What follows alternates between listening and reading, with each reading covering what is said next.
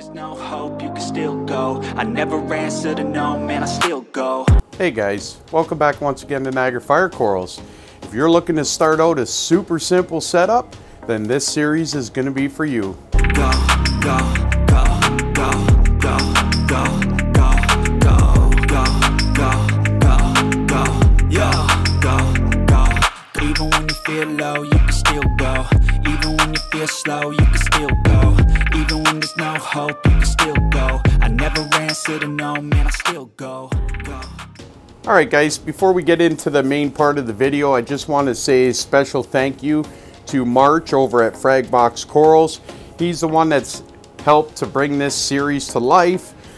He helped me along with a Studio 12 with the pricing on it, gave me a great deal, and that's what this series is going to be about. If you're looking to start up a super easy tank setup, you're new to the hobby, or you just want something new, this series is going to be for you. The tank won't get much simpler than what I'm going to do with this Studio 12. I'm really excited to bring this series to you guys, so let's get into building this tank. Alright guys, so here we are. I just got the tank out of the box it was shipped in. This is the Reef Casa Studio 12, and I'm super excited about this tank. I'll take you around the back, show you some of the specifications of the tank. So you can see it's a 12-gallon. It's got its built-in filtration. And then you can see what comes with the tank when you buy it.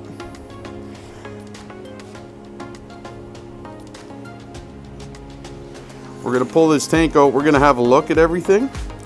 We'll see how well built they are. And we're going to start putting this system together. So you can see here, guys, it just opened the box. Very well packaged. You can see there's a nice gap between in case something slightly punctures the box. It's hopefully not going to break your aquarium. And everything is well wrapped and secure. Very, very nice. So we're going to get this out of the box, and I'll show you guys the tank. Alright guys, we got it all unwrapped. See the beautiful seams. Tank is very, very well built. Take you all the way around. Nice big compartments in the back. Lots of room for filtration. So I just want to start out by saying this is the Reef Casa Studio 12, and what I purchased was just the tank.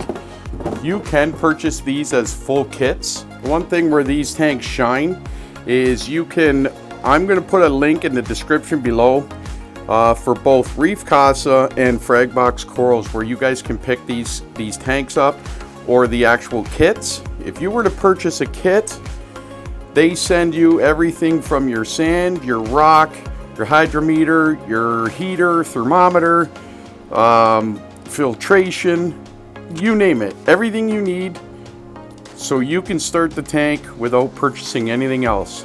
Or if you're like me, you just need a tank, then this is what you'd want. I already have lighting, I already have heaters, I already have all those things, so I didn't need an entire kit. But you can get entire kits, so I just wanted to put that out there. I will link it below, and I'm going to show you what came with when you purchase just the tank. So if you remember, this box here was inside of the tank when I opened it up. And in this box, if I can get it open, it's hard to do one-handed. Alright, we got it. So inside of this box,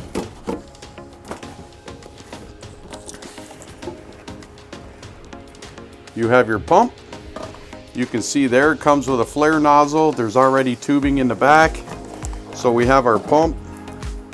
So we have water flow already. And then we also get a 1 month supply of the floss. I just want to show this to you guys. This is kind of your filtration. Again, if I can get this open, it's hard to do one-handed. So in the top of the box here, we've got a little bit of carbon. Okay, And then check out this. Nice laser cut. It's got the Reef Casa emblem. And that's what sits right in your filtration area. You see it sits right in there perfectly. And then you can put your filter floss, sits right on top of that. So everything's very, very well thought out with these systems, and that's why I'm so excited to get it. One thing about this tank is the dimensions is exactly what I was looking for. So this tank here, it's 16 wide, it's 15 front to back, and it's 11 inches tall. So what I'm going to do with this system here is kind of an idea like a lagoon or a cove kind of rockscape. And we're gonna my thoughts are I want to do all acans on top of the rockscape, which will be very, very low, and then I'm going to do all like nice high-end mushrooms all around on the sand bed all around that cove. So this is a perfect tank for making like a tidal pool or something along those lines, and that's what we're going to do today. So I'll show you what I have, what I'm going to put on this tank, and we'll get into putting it together.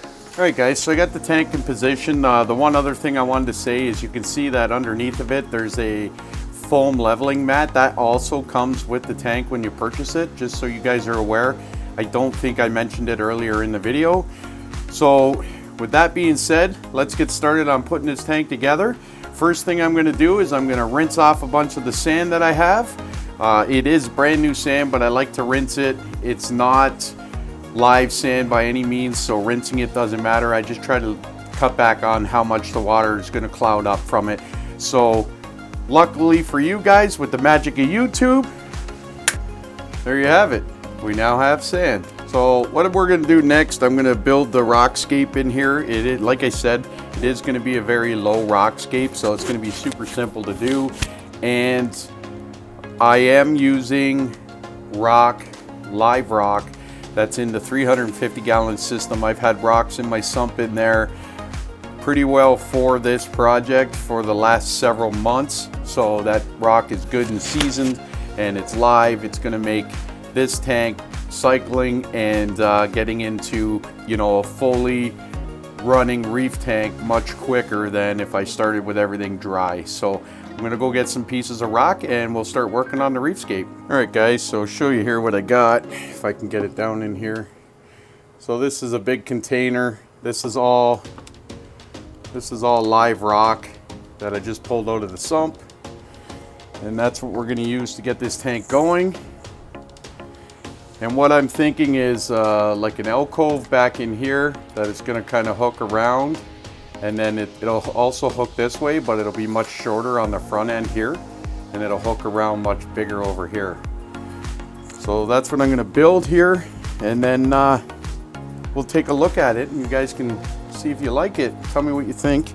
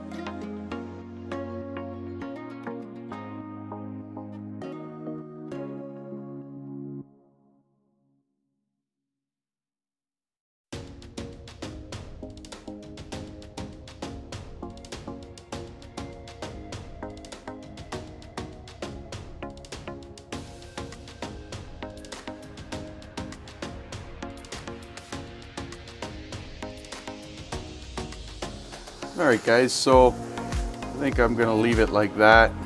I like how that looks. I'll take you guys off of the tripod, show you the front view here.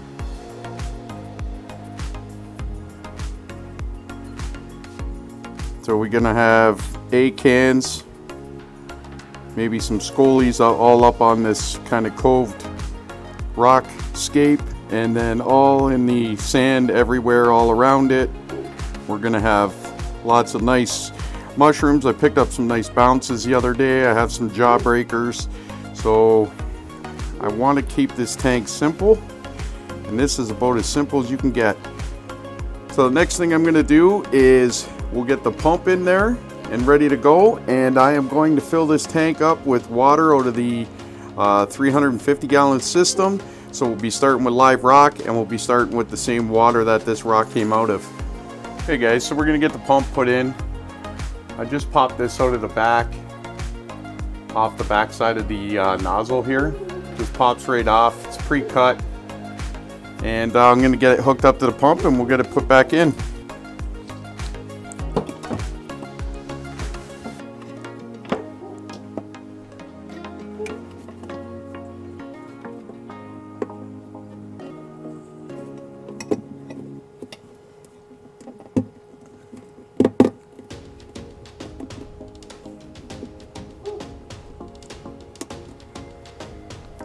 Alright guys, so we got the pump put in the back.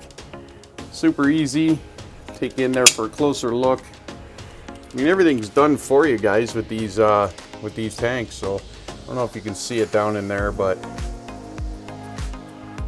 all the connections, everything is in the box ready for you. You just snap it together, super easy. Alright, so I'm gonna get some water and start putting some water in here, and I'll show you what else we got for the tank. Here we are. We have the Reef Casa Studio 12. It's completely filled with water from my 350 gallon system, live rock from the 350 gallon system, and fresh, which was dry sand. It wasn't live sand. So next up, we're going to put in a heater. And as you guys know from my previous build on the 20 gallon nano, sorry guys about the camera shake, I'm trying to open stuff up with my one hand here. The 20 gallon nano build, there's one product I swear by, and we're going to use it again on this tank. They're very inexpensive, and it's not going to cost you the kind of money that a you know, using an Apex or anything like that would cost you. And a tank like this is certainly, that would be overkill to have an Apex. So I will also link this in the description below, but we're going to use the Inkbird heater controller. It's got the dual heat sensors, just in case one malfunctions. You got the other one, and it's Wi-Fi capable, so you can control this from your phone, and you'll be able to monitor your tank anywhere you are. So we're gonna put the Inkbird on this tank to control the heater. The heater has its own thermostat as well, but I just don't trust them, so I use the Inkbird. Okay, so we're gonna get the Inkbird put in there, and then we'll be right back. All right guys, so I've got the Inkbird. It's mounted in the back here behind the tank, so when you're in front of the tank, you're not gonna see that. And the two little probes that come with it, we're just going to mount them right here in the back, and that's going to let us know our water temperature. Actually going to move them over because the light's going to be right there in the center. We'll mount these in the back. There we go. We got those in there, and then all the wiring's going to loop down in the back. Next up, we're going to get the light that I'm putting on here. Now, if you purchase this in a kit, you have the option. The kit will come with a halo light, which is part of the Reef Casa system, but you can upgrade it to a prime. Now, I already had a prime light, so that's why I didn't bother getting a light with this. So I'm going to be putting an AI Prime 16 on here. So I'm going to get that light, and we'll start getting that set up now. Here we are, guys. Got the prime light mounted over top. just center that. It's just a little off center. There we go. Then we're gonna get things plugged in and get this tank running. All right guys, kind of one of the last things we got to put in here. Picked up a brand new, it's a 100-watt heater. Be plenty for this tank. Just gonna get this plugged into the Inkbird and into the back of the Studio 12. All right guys, there we have it. We have our prime light. It's mounted. I'm running it very, very low. Like I said, it's just going to be acans and mushrooms in this tank, so we don't need much light for them. The only thing I have left to do now is just program the Inkbird, and I'll show you guys how quick and easy that is, and we're all set. All right guys, so I'm going to show you real quick how we'll set up this. So that's the, let me see if I can get it to focus here. This is the Inkbird for my 20-gallon Nano. Of course, it doesn't want to focus for us. That's the Inkbird there for our 20-gallon Nano. And when I go in the Inkbird app, I'll just go up here to the top corner. I'm going to hit the plus sign. And you can see there, it's already detected another Inkbird. So I'm just going to put add to. And then I got to just pick my Wi-Fi network here. So you'll just pick your Wi-Fi network, you punch in your password. And then it's going to go ahead, it's going to connect.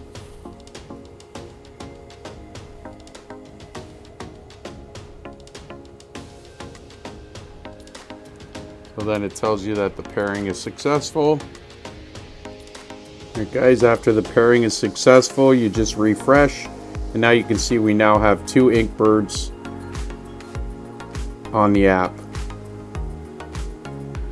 So I'll just go into the app here. You can see it's saying the tank is at 76.9. You can go to your settings in the bottom left corner here. Settings are pretty simple. You got Fahrenheit or Celsius, continuous heating. So if it continues trying to heat for a long period of time, you can set that so it won't do it for more than, say, an hour. If there's a problem, it'll shut it off. Okay guys, so I'm going to take you real quick through some of the features that you get with this Inkbird. See right now the tank is at 77.2. Down the bottom here, you have 77 and 78. So I always set this at 77.5.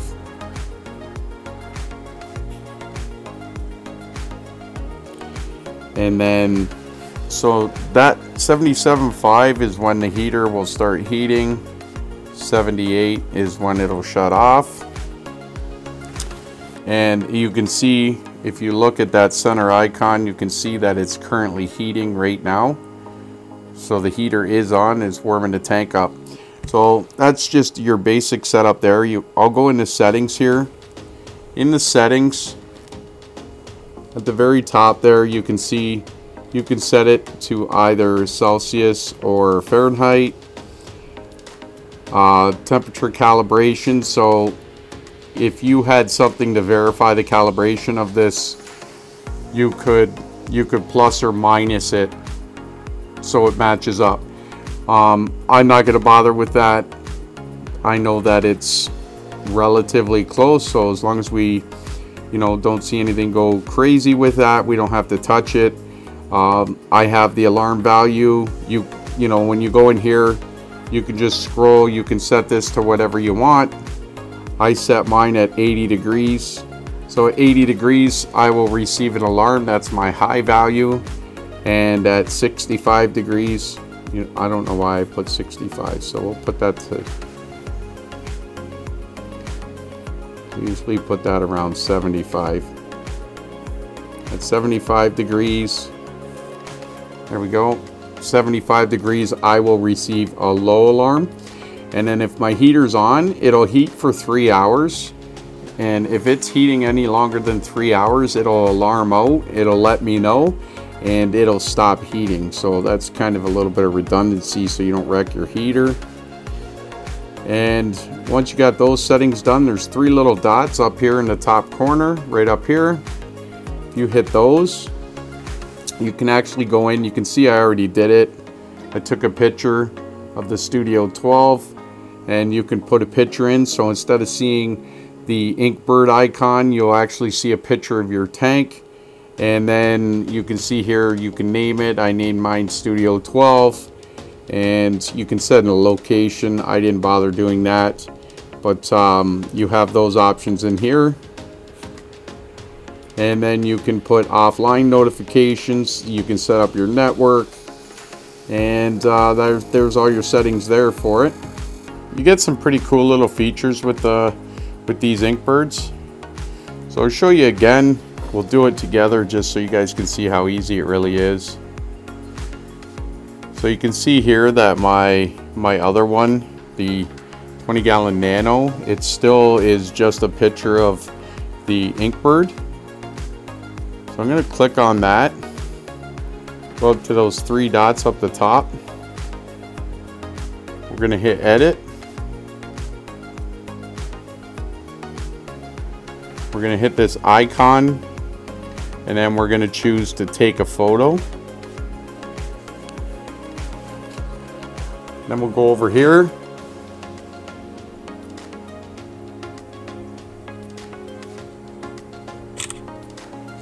Okay. We took a picture of the Nano. We're going to say okay. We like the picture. We're going to save it. There you have it, guys. Let's now put it in there.